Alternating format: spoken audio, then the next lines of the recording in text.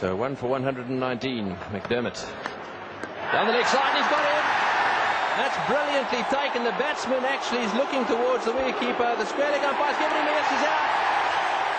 What a great catch that was by Dyer. The ball flew away on the leg side at high speed. He caught it almost in the end of his fingertips. A little delay was because umpire Crafter down at the members' end went across to have a talk to the square leg umpire, umpire French. He must have given him a little nod, and as a result of that, up went the umpire's finger.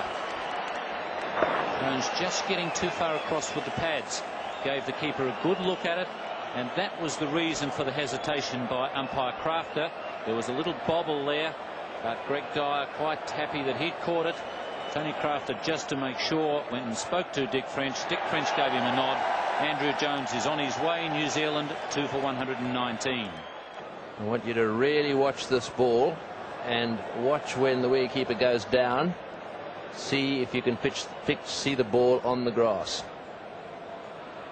Here it comes now. The keeper goes across.